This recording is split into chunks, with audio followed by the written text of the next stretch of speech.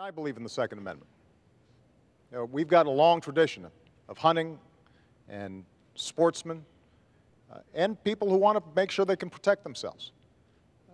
But there have been too many instances during the course of my presidency where I've had to comfort families who've lost somebody, most recently out in Aurora.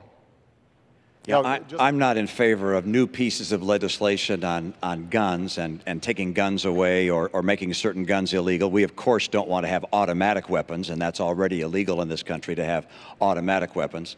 What I believe is we have to do, as the President mentioned towards the end of his remarks there, which is to make enormous efforts to enforce the gun laws that we have and to change the culture of violence we have. The greatest failure we've had with regards to gun violence in some respects is what is known as Fast and Furious, which was a program under this administration, and how it worked exactly, I think we don't know precisely, but where thousands of automatic and AK-47 type weapons were given to people that ultimately gave them to drug lords. They used those weapons against their own citizens and killed Americans with them. And this was a program of the government. For what purpose it was put in place, I can't imagine. But it's one of the great tragedies related to violence in our society, which has occurred during this administration, which I think the American people would like to understand fully. It's been investigated to a degree, but the administration has carried out executive privilege to prevent all the information from coming out. I'd like to understand who it was that did this, what the idea was behind it, why it led to the violence. Thousands of guns going to Mexican drug lords. Governor, if I could, the question was about these assault weapons that once were banned and are no longer banned.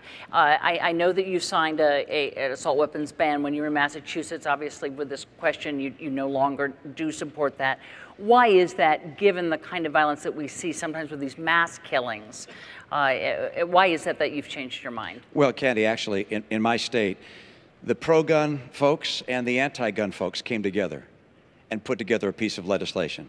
And it's referred to as an assault weapon ban, but it had, at the signing of the bill, both the pro-gun and the anti-gun people came together. But I think that one area we agree on is the importance of parents and the importance of schools.